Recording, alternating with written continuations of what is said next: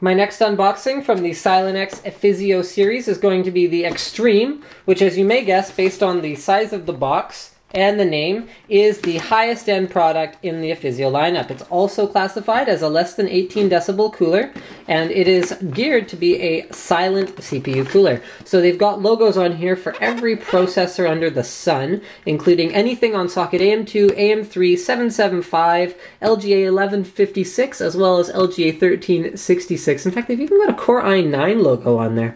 That's kind of funny, considering that Intel scrapped that branding a little while back. I guess they designed this back when it looked like Intel was going to make a Core i9 brand. The heatsink requires a case with adequate space to fit properly. Check to ensure you have, oh, this is important. Okay, so if you're thinking of installing this one, check these numbers to make sure it will fit in your system. Here's the overall specifications as well as the compatibility. Like I said, pretty much everything. So Core i9 is what they were going to call the Core i7 Extreme 6-core, but then they did not end up doing that. All right, oh, I had the box backwards. Look at that, you can actually see into the box. And you can see the overall shape of this cooler. It's got the quietest noise levels, greatest efficiency, and superior performance. Designed for gamers and overclockers, and those seeking extreme performance. Or just those who are hit by this heat wave that seems to be hitting the entire continent this summer.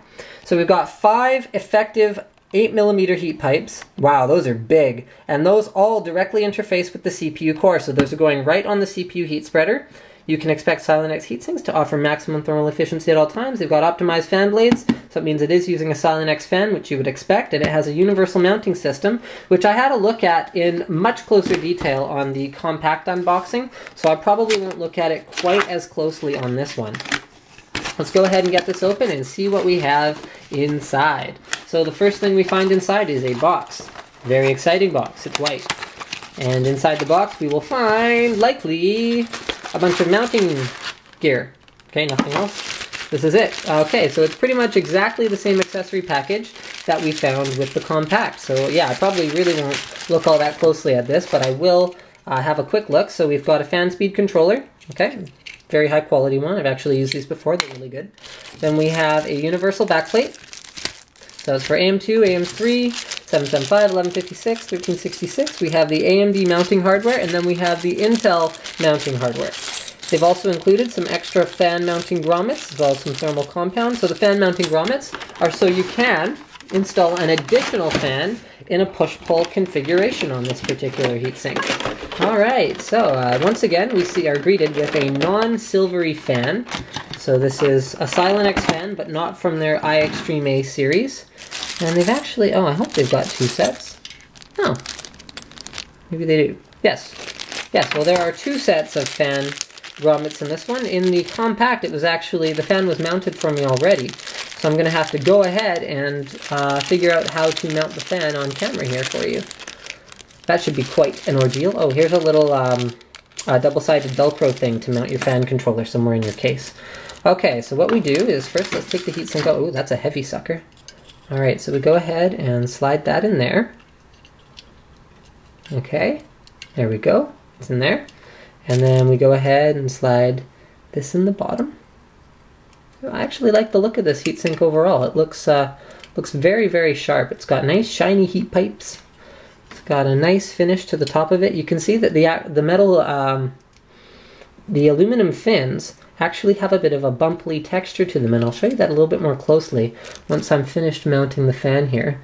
As far as fan mounting systems go, this is actually pretty clever because it doesn't involve any clips, which can be extremely unwieldy and are difficult to, you know, this is something that you never consider either, is like, yeah, what if I do want to mount a second fan in push-pull, but I want to do it later?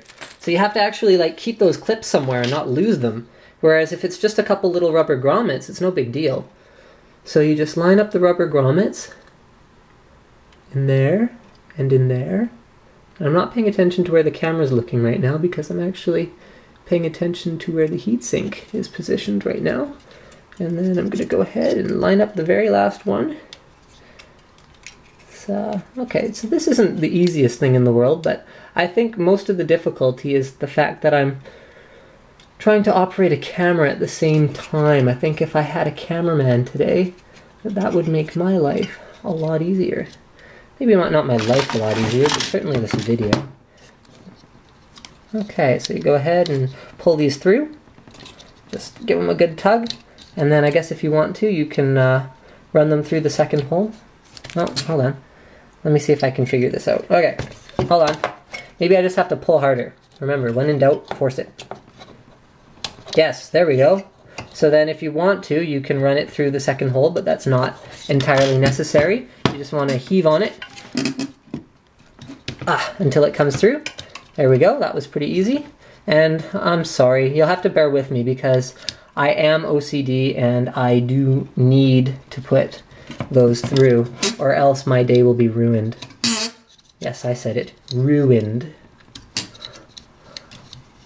3. Come on, go through. Thank you. And the last one. If only I had a cat here to help me. Oh yeah, this is a lot easier if you just actually pull them through one at a time, because there's quite a bit of give in the ones that you've already put on, so you can actually pull this away to line up the last one, even when 3 are already in. So go ahead and pull that through and bring it through the second hole. And there we go. That didn't take so long. Oh, it might have taken longer if you're just sitting watching me do it. Okay, so we've got a little bit of a gap. Not as much of a gap as we saw on the compact cooler, but there's a slight gap on the side. There's a bit more of a gap on the top and the bottom.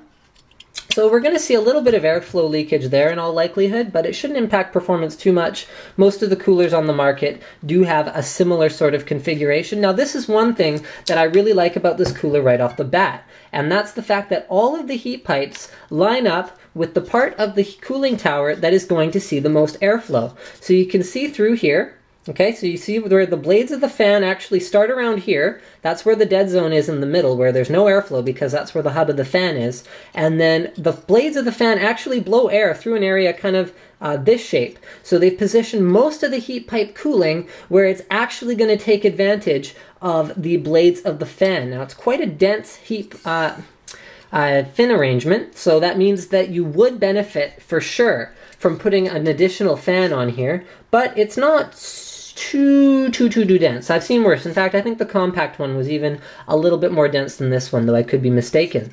Now, something that I said I'd look at in more close detail later is the slightly, hear that? Slightly textured finish on each of these aluminum fins. And the reason for that is it gives them just a little bit more surface area when the air is blowing through, and you're gonna sacrifice a little bit of noise performance, although you probably wouldn't even be able to measure it because these are such small dimples, but you'll get a little bit more air turbulence in there, and you will get a little bit more surface area and therefore a little bit more cooling performance out of a design like that. Last thing I want to have a look at. Now, I suspect this would perform really well on an AMD CPU because they have those nice big heat spreaders. Same with an LGA 1366 because it's the same thing, nice big heat spreaders, but we've got 5 huge 8mm heat pipes. You really can't ask for more than that. I mean, some guys have more heat pipes on the cooler, but they're not using 8 mils. These things are enormous. So you're going, here, look at how thick that is. So when you actually put a CPU on here, you're going to be completely covering the CPU in heat pipe. And they've machined the bottom of it very flat. I'll do the obligatory finger shot thing, although it really doesn't mean a whole lot. I really like the shape of the blades, and of the fins, and I can't even really tell you why. I just think it looks kind of cool. Here's your universal hold down, as well as a little bit of additional heatsink cooling directly on the CPU. You know, it's funny, it wasn't that long ago you could cool a CPU with just one of those, and a little tiny loud fan on it. Then that turned into a chipset fan, and now it's like a supplementary cooler on a real heatsink. Anyway, thank you for checking out my unboxing and first look at the Effizio Extreme CPU cooler from SilenX.